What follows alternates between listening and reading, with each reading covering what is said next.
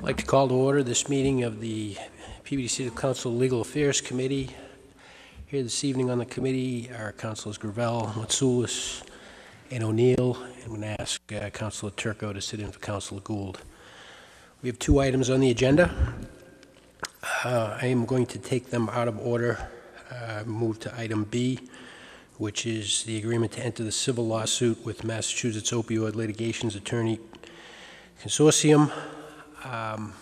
This evening we have with us a representative from outside counsel involved with this action on behalf of the City of Peabody, Attorney Richard Sandman. So if I could ask Attorney Sandman to come up, please, and state your name and affiliation for the record. Do you want to start? Yeah, well, you feel free to make yourself comfortable at this seat if that's better for you. Thank you.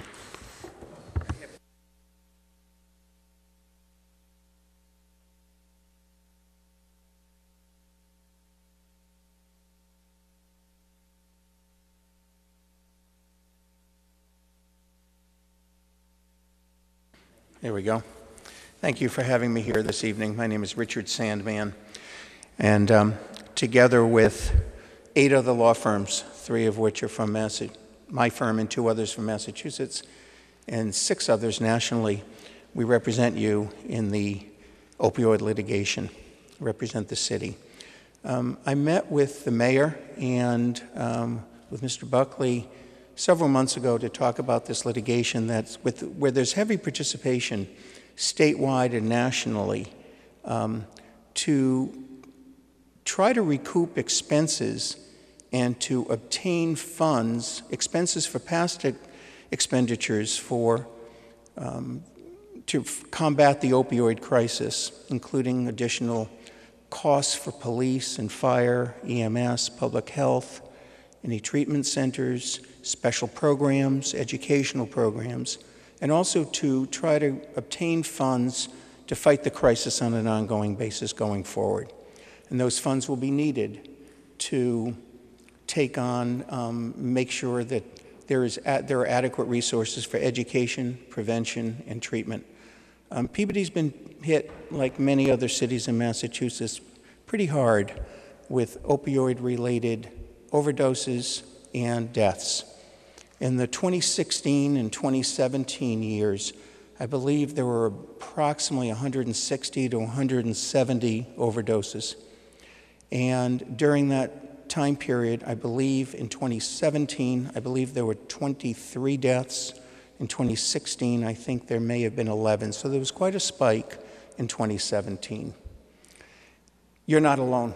We represent about 120 communities now in Massachusetts. And the Commonwealth of Massachusetts is not alone. This is a nationwide problem. I don't think it's news to anyone. I suspect I've described this as a 1 degree of separation litigation, where we all know or know someone who knows someone who's been affected by an overdose or, unfortunately, a death. So what this litigation is intending to do, we filed a case on behalf of Peabody in early July of this year. That case was filed in the United States District Court here in Boston, in the Boston area. And it got shortly thereafter transferred to a coordinating court in Ohio before the Honorable Judge Polster. What happens in our court system is, rather than fight certain issues that are common to many communities across the country, a panel of federal judges meets, multi-district litigation panel, and they decide to coordinate all actions into one court. It's not all actions for one trial, but it is to coordinate for pretrial matters. Why take the depositions of certain parties 100 times when you could do it on one lengthy deposition?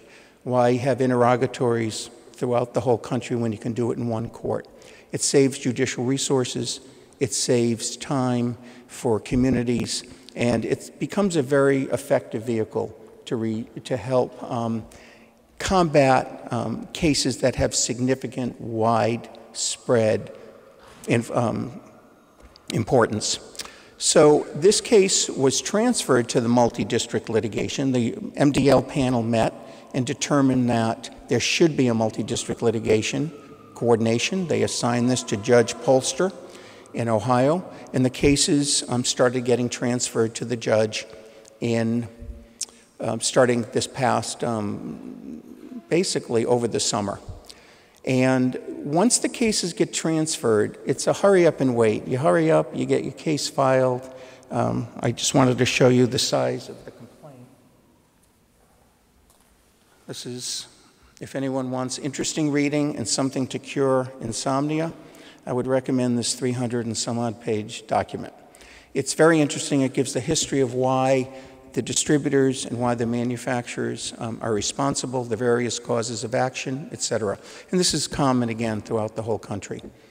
The case is now sitting in Judge Polster's court. And Judge Polster has hundreds, actually thousands, of additional cases nationwide pending before him. He has picked 3 cases that were originally filed in Ohio, and they're up for trial this coming March or April. They have nothing to do with Massachusetts, but they will address issues that are common to all cases nationwide. These are called bellwether cases.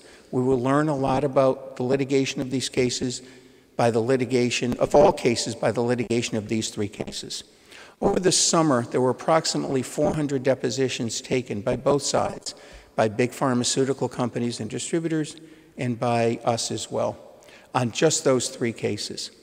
And those cases are going to tell us a whole lot, as I said, with regard to Peabody and others.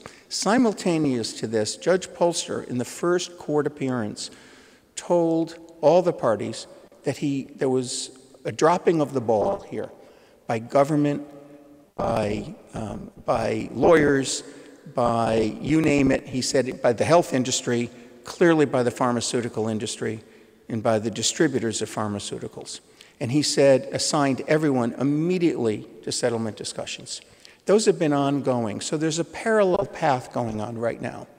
All these cases in the MDL consolidation, the 3 bellwether cases are getting prepared for trial, and there are settlement discussions that are also occurring among the parties. Now, you can imagine to try to settle a multi-billion-dollar case with large pharmaceutical companies, with a lot of attorneys involved, a lot of cities involved, and a lot of states involved will be very complicated.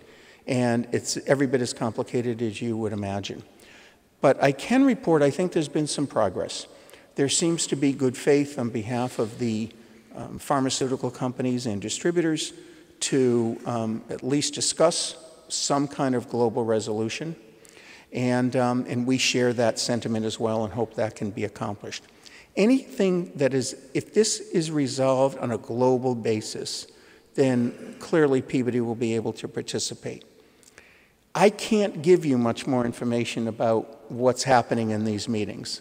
I know a little bit more. They're confidential meetings, but I have nothing that I would even suggest advising you of at this point because it's really conjecture. It's baby steps. It's a high-powered settlement team working on this. And we hope there'll be some good news to report in the coming months and probably years. But it's moving quickly. The trial of these cases is coming up in 6 months, and the settlement talks are continuing as well. In the event that there is no resolution on a global basis, in the event that it gets stalled out, that all the discovery has occurred and there's no resolution, then Peabody's case and many other cases from Massachusetts and around the country will be sent back to their original jurisdiction. In our case, it would come back to the Eastern District of Massachusetts. And for that point, it would be worked up pretty heavily for trial, very heavily for trial, and potentially could be tried. Between now and then, the only other event that I know of at the moment is following the filing of the complaint. The court has required that each community, that each city complete an opioid fact sheet. It's asking for information about who your government officials have been for the last 10 years. Let's take a look at budgets. We need to know if you're self-insured with regard to comp, for instance, when you first learned of the opioid crisis. Have you ever filed a lawsuit against the opioid manufacturers? Questions like that. We have been having individual meetings or phone calls with a lot of our clients, and we've also been conducting twice a week call-in numbers where people, where cities and representatives can call in, and we work with them to complete this fact sheet. It's a little bit of a demand on your resources. It's not that difficult. I think people get scared. It's a 7-page document, maybe. I think some communities get scared, oh, we have to do this. When they work with us, they realize it really wasn't that hard, and it took a few hours. Once we have to submit that within, in PB's case, probably by the middle or the end of December. I don't know the exact date. So we'll be in touch with the city with regard to that, and very often it gets assigned to the legal department, or it gets assigned to some public health person or somebody to take the lead on just gathering. It's really gathering some documents for us that you already have, much of which might already be online. So your case is filed, it's been transferred, you're part of a large movement. I congratulate the mayor and all the cities that have, and towns that are participating, because I think this is a crisis that we all know needs attention. Some talks are going on, and I look forward to presenting something to you in the future that might be, with regard to further discussions and maybe being able to move the ball a little bit more forward. Thank you, Attorney Sandman. Questions from members of the committee? Questions from other councilors? Seeing none, thank you for your time. Thank you. Appreciate the update. Oh, actually, I'll have one, just to be clear. I know this has been stated in, I think, one of the information that came from the mayor's office, but as well as information that was in the newspaper, but the retention of your services, your firm, it comes on contingency, correct? We're on a contingency fee basis, 25% of gross recovery. We front all costs, out-of-pocket costs. We get them back only if we're successful in the case. And the reality is that cases like this that have a lot of people involved, the court very often sets what the fee can be. So we're going to follow whatever the court instructs us to do. Thank you, Attorney Sandman. You're welcome. Appreciate your time.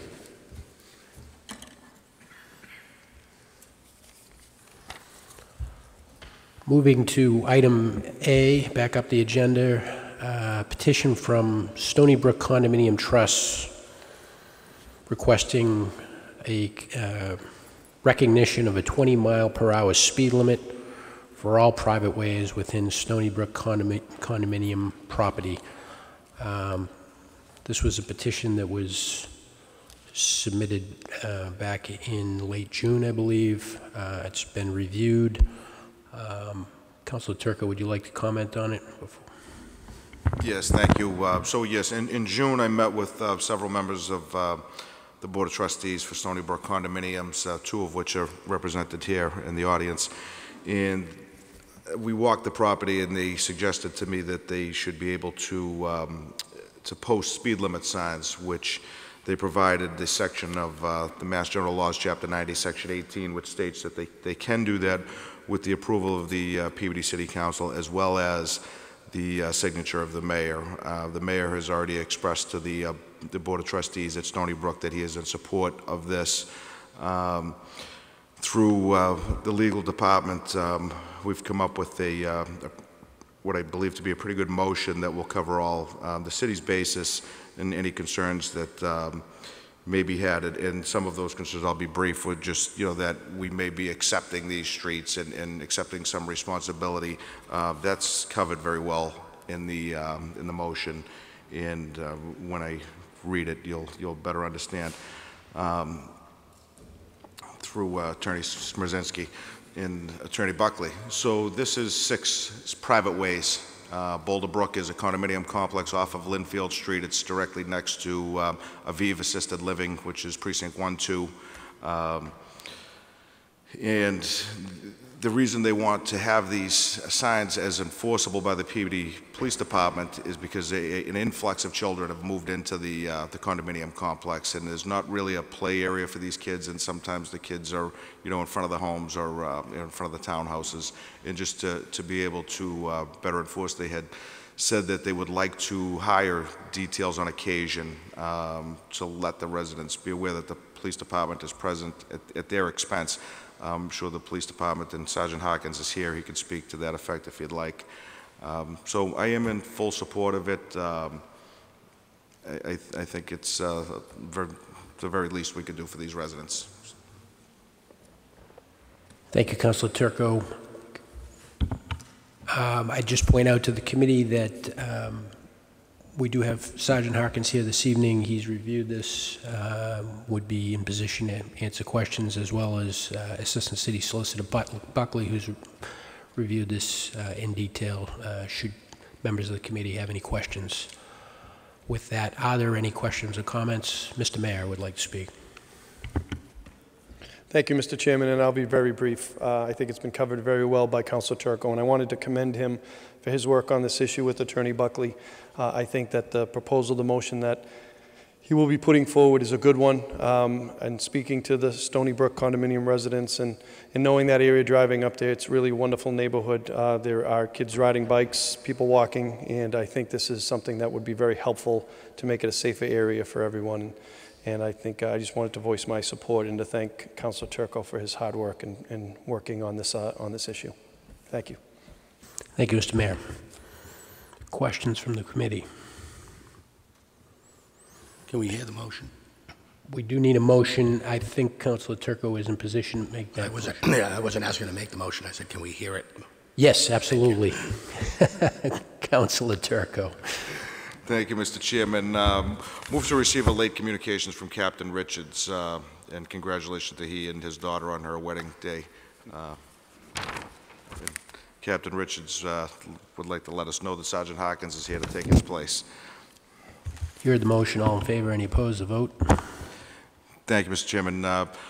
Move to, 1, recognize and approve a speed limit of 20 miles per hour for all private ways within Stony Brook condominium property as allowed under Mass General Laws, Chapter 90, Section 18, Paragraph 2. This includes Boulder Brook Drive, Evergreen Way, Oak Leaf Way, Boulder Way, Treetop Way, and Blueberry Way. The recognition of the speed limit on the aforementioned private ways in no way constitutes an acceptance of the roads listed here. 2, request the approval and signature of His Honor Mayor Edward Betancourt of the special exemption adopted here today by the Peabody City Council. 3, move to draft and advertise under Section 19-47 of the City of Peabody Code of Ordinances governing motor vehicle speed limits the following subsections. C. 1, the speed limit on any other than any way and/or parking area within the private development known as the Stony Brook condominium shall be 20 miles per hour. Without limitation, the speed limit shall apply to Boulder Brook Drive, Evergreen Way, Oak Leaf Way, Boulder Drive, Treetop Way, and Blueberry Way. See Master Deed recorded at Essex South District Registry of Deeds in Book 010301, page 398, in Declaration of Trust recorded at said registry in Book 010301, page 412. 2, forthwith, under the approval of the subsection C, the trustees of the Stony Brook Condominium Trust and their designated agents shall purchase and install 20-mile-an-hour speed limit signs, the type, number, and locations of which shall be approved by the Massachusetts Department of Transportation, MassDOT, and the City of Peabody and/or the City of Peabody Police Department Traffic Division. 3, violations of the speed limit shall be subject to the same fines and criminal penalties that are applicable to violations of speed limits on public ways within the City of Peabody. And 4, the adoption of this ordinance does not constitute an acceptance by the City of the roads listed in Section 1 as public ways within the meaning of Mass General Laws, Chapter 90. Authority, Mass General Laws, Chapter 90, Section 18, Paragraph 2. So moved. Councilors, you heard the motion. On the motion, Councilor Charis. Thank you, Chairman. Even though I'm not part of this committee, I appreciate the time, and I have just a couple of questions on this. Now, former time in my existence, I was a president of a trustee of a condo association, and this is a little different than what normal associations operate with within their property. And I understand that I can understand why they're doing this, and I can appreciate and support this, but with understanding of what the requirements of the city be. You talked about, if I may, if the council could come up and just answer a couple of my questions if he has the information, is that they're going to hire the detail police to, I guess, monitor their streetways and things of that, and issue tickets or warnings. This is, again, a little unusual as a former trustee.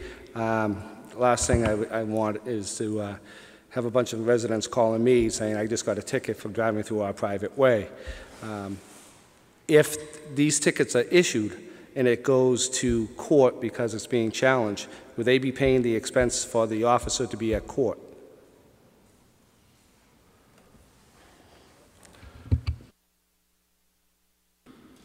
Good evening. I believe the question was if the citation were challenged, would they be responsible for paying for us to go to court?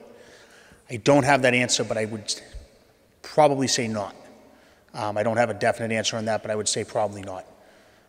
Generally, when we do a private detail at any other establishment, anything that comes from that, they're not generally responsible for paying any court hearing fees or anything like that.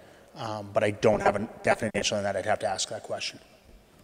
If I may, to the chair, when you do other details, does officers occasionally give tickets out for infraction? Yes, when we do the Christmas details at the mall, we have people driving around in cruisers, citing for parking violations, moving violations and such. And that detail is paid by the mall? Some are picked up by the department, but I've personally written citations on details on mall property and had them challenged and not wound up going after the mall for reimbursement. Okay. And is this there's not a sunset clause in this, Councilor Turco, right? This is ongoing if it's adopted? Mr. Chairman, through you to Councilor Stress, yes, it would be ongoing. It would be city ordinance that they would be recognized in perpetuity. Is that the word you told me to use, Attorney Buckley? John's trying to lose some good fancy words here. And is this only on speeding and not parking and violations also? As it stands now, the only parking violations we can enforce on a private way would be handicap or fire lane, and that's per state law. And you would that be subject to officers' interpretation of, depending on who's working the detail? I just don't want to get into something that they weren't aware that it may come out in this. As far as the... Councilor Turco. Thank you, Mr. Chairman. Yes, Councilor Trust, through you, Mr. Chairman, to Councilor Trust, it's just speed limits. Nothing else was addressed in the ordinance. It's actually under the section in city ordinance that addresses only speed limits. So no, it would not include any other violations. Sergeant Harkins is going to prove me wrong, and I'll defer to him.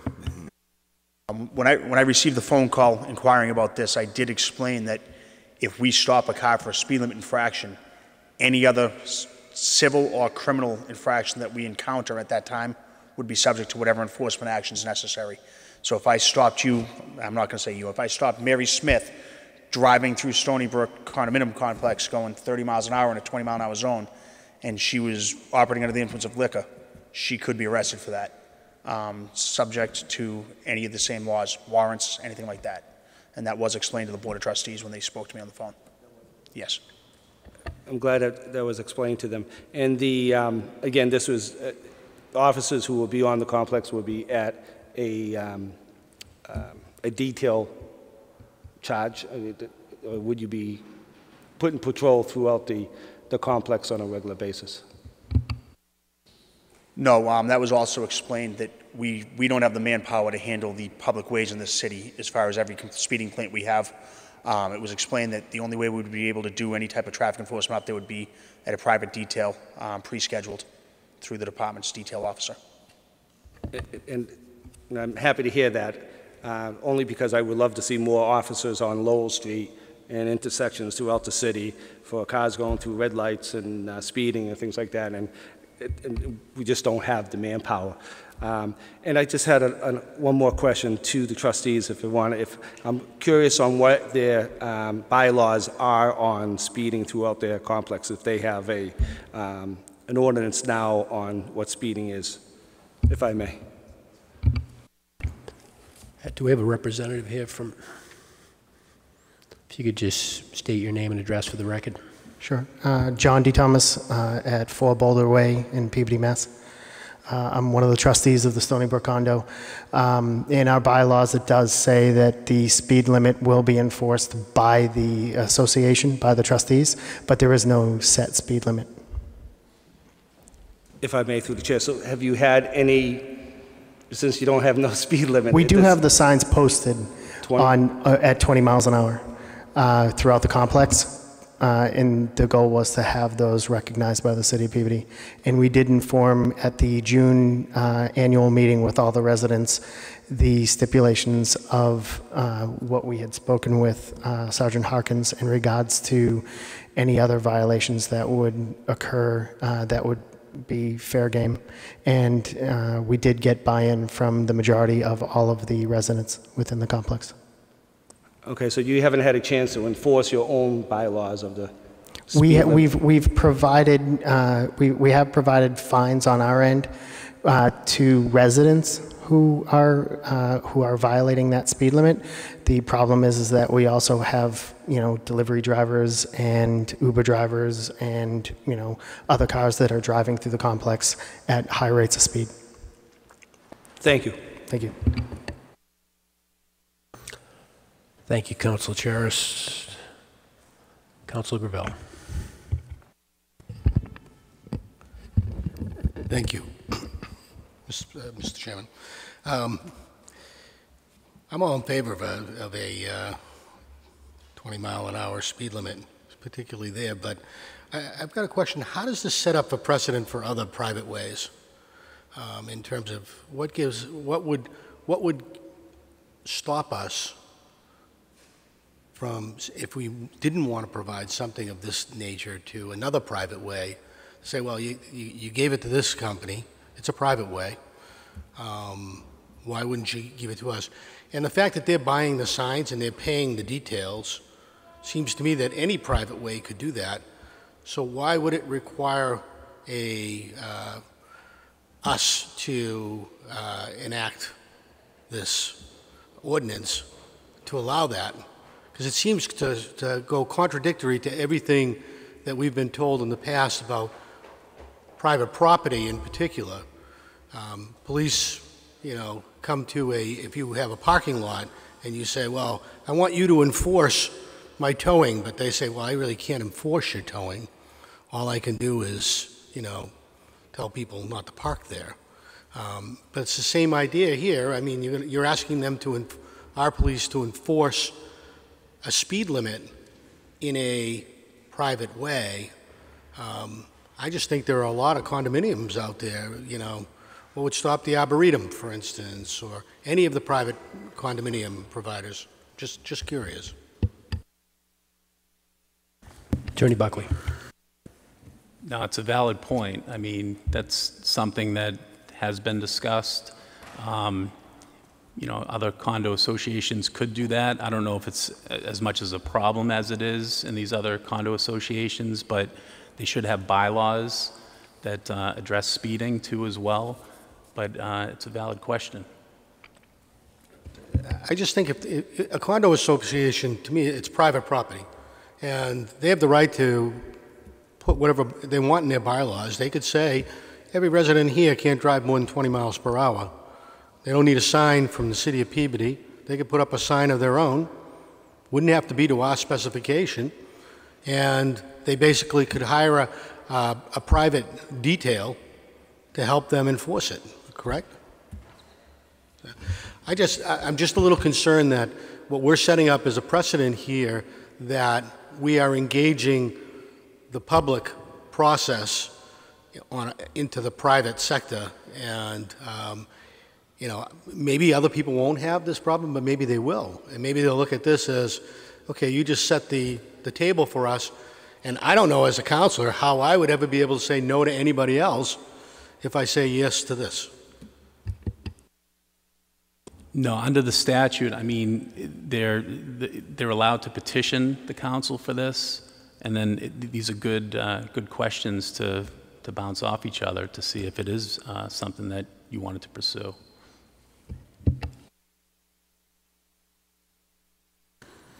Other councilors? Seeing none? Up? Councilor Rosino. Sorry, I'll be brief. Just to Councilor Gravel's concern, the good thing about the way that this motion is put forth is there is no cost associated with any of this to the city, and there's no burden associated to the city. If there was going to be police presence, it would be a detail that the Stony Brook condominiums would provide. The signage would be something that the Stony Brook condominiums would provide. So if a private way, and there are private streets that I can think of, there are private associations, like Councilor Gravel had mentioned, as far throughout all the city. If they came before us, I wouldn't actually be opposed to granting them the same permission that I'm in favor of for Stony Brook, because it has no liability associated with the city. It has no funding source from the city. It's all up to Stony Brook to supply the police officer to monitor their detail. It's up to Stony Brook to supply the signage. They're just basically making sure that it's part of the DOT and it's part of their signage, their responsibility. So I will be in favor of this motion. If it did come to a liability, or our police would have to monitor it, as Councilor Charest said earlier, I'd rather have our police presence on Lowell Street and someplace where there's a little bit more of a need. If there was cost associated to it, then I would absolutely think that we'd be opening up Pandora's box, and any private entity would be looking to go in that route. Thank you. Thank you, Councilor Rossi. Now, Councilor Gravel. Yeah, I'd just like to respond to that. I don't know that that's exactly true. I don't know that a motion that says you don't accrue any liability when you're actually stepping in to do something is actually something that is so enforceable from a legal perspective that you could say there's absolutely no way this is ever going to cause you any liability. To me, the truer test of it is a public service is being asked to do an enforcement in a private place. And that can extend well beyond things associated with a speeding sign. And I guess my real question is, if they have the right to do this on their own and there is absolutely no cost to us, why aren't they just doing this on their own, put up the signs, and pay the detail police, put it in their bylaws, and now there is absolutely no way we can be liable because we're just not even in the engagement. They're basically engaging the police to enforce their own issues. So I have a difficult time with that piece being the benefits of having a private way is there's no city interference in your property. But here we're looking for interference for one particular thing for safety reason, and I appreciate that. And on the one hand, I support it, but on the other hand, I am nervous about us stepping into an area where it could have ramifications in the future. It's just my opinion. Thank you, Councilor Gravel. Councilor Turco. Thank you, Mr. Chairman, and not to anybody in particular, but I just want to make the point that these people are residents of the city of Peabody. They pay the same tax rate as each and every one of us. They do not get trash service. We do not plow. We do not pave. We do nothing on those locations. And I think if there is a slight occurrence of a cost to us for enforcement, I think it's a very minimal ask of an association, especially of this size, that actually contributes significantly to the city of Peabody. So to ask for, they're willing to pay out of their own pocket for regular enforcement. On the occasion that a car speeds up into the Stony Brook condominiums, I don't know, maybe after a bank robbery, it's actually at a benefit to us that, we have enforcement capabilities up there. I think that it's not the worst case scenario. There may be, Councilor Gravel, you're entirely right. There may be 3 or 4 other condo associations that come to us. In the whole scheme of things, are they asking for a lot? I don't believe so. That's all. Thank you. Thank you, Councilor Turco. Councilor Manning Martin. Thank you. Through you to maybe a trustee, is there any other way you can hold speeding residents accountable? Can't you fine them in their condo fees or something? So we can fine the residents, absolutely, but it's also the non-residents that we have to contend with. And in regards to hiring a police detail without the speed limits being recognized, there's nothing that the police can do to enforce that because there is no recognized speed limit with the town. So even if we hired a police detail, there is no recognized speed limit on those roads with the town, with the city of Peabody. So there's very limited enforcement without this being passed. Councilor Manning Martin. Thank you. So your visitors, there's no check-in? I'm not familiar No, with the entrance. there's no gate. Check-in, no gate? There's no gate, so anybody can drive up. So, we do have, like I said, we have delivery drivers, we have Uber drivers, we have, friends of residents, family of residents that drive up there, and some of them drive at extremely high rates of speed. Well, maybe a gate would solve your problem, slow people down and hold people accountable for who they allow in there, and we have accountability of the visitors or the guests if they're unruly or speeding or tearing up your private property. You might want to we have something put up like that. Speed bumps to contend with that. We have put up signage saying that children are at play. We have put up speed limit signs. We have fined residents when they are speeding. We've kind of hit the maximum of everything that we could possibly do aside from putting up a gate, which our residents do not want. We did talk about that at the annual meeting, but this past summer we did have a couple of very close calls with children getting hit. So if we're talking about liability and a child gets hit, and we've brought it forth to this council meeting to try to get this moved forward. I mean, these are things that we're trying to think of. We're trying to make sure that we're covering all our bases and trying to make sure that, we're keeping the kids safe. Thank you, Councilor Manning Martin. Councilor Gould. Thank you, Mr. Chairman. Through you to Attorney Buckley. Hello, Adam. Attorney Buckley. Can you please clarify what Mr. DeThomas just said, that unless the city recognizes it as or that we pass this motion to have it become an established 20-mile-an-hour zone, do they not have any bite at all on private property? No, that's correct. I mean, I haven't seen their bylaws. I don't know if they have their own attorney, a private attorney that does that, but right now there's no enforceable speed limit there, so that's why they're petitioning the council. Okay, thank you. Welcome. Thank you, Councilor Gould. Councilor O'Neill. Thank you, Mr. Chairman. Did I hear correctly that, through you, I'd like to ask the trustee, did he mention that right now there's actually not a speed limit in the bylaws? Will that be added? I'm assuming either way, whether this is successful or not. Thank you. I'm sorry, could you repeat the question? Through you, Mr. Chairman, I thought when you were mentioning about the bylaws that right now your bylaws don't have a specific speed limit. Is that in the bylaws it does not. However, we do have the 20-mile-per-hour speed limit signs posted.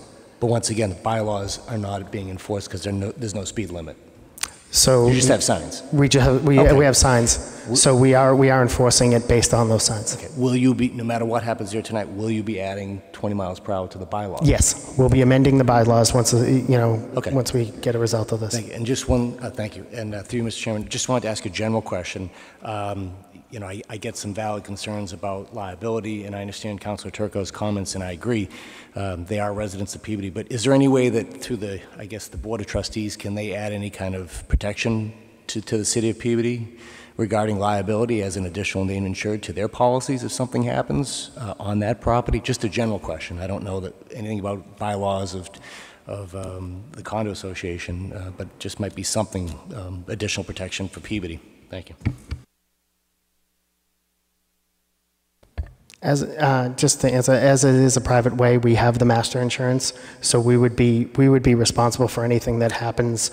If there was ever an accident that was not involved with a operator of a motor vehicle, but if there was an operator of a motor vehicle, then the motor vehicle operator would be obviously held responsible. But in regards to like the insurance and the liability, that would we have our master insurance that would cover us because that's private property. Understood, but if the Peabody police are if they're enforcing laws, they could, be involved with litigation also, if the false arrest, any of those type things, correct? So your policy would protect you, not the city of Peabody.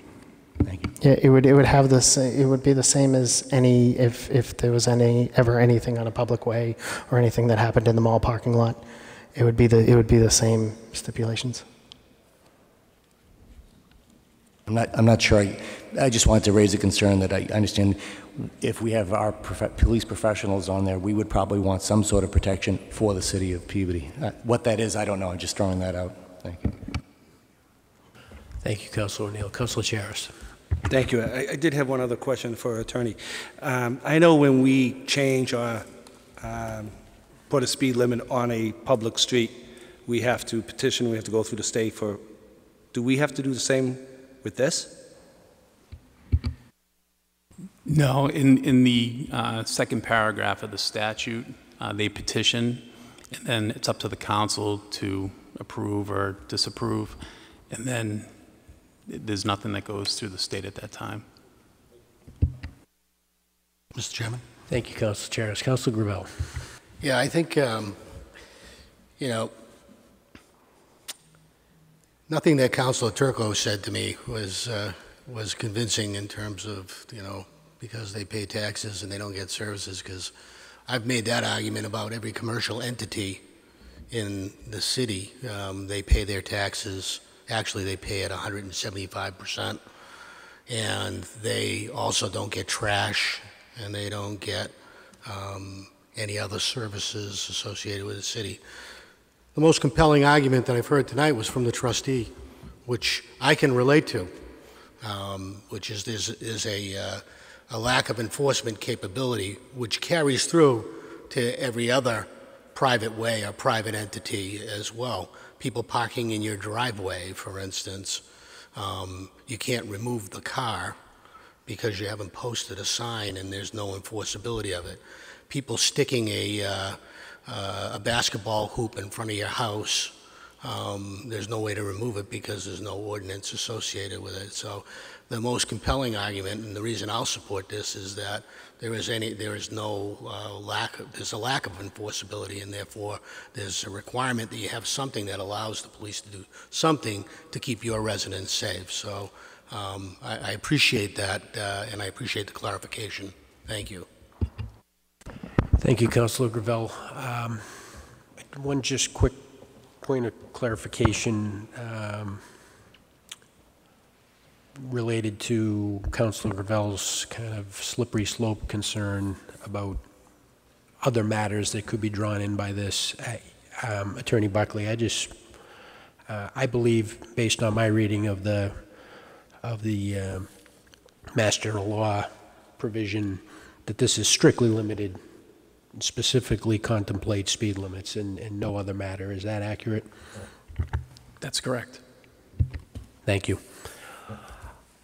We have a motion on the floor. Roll call.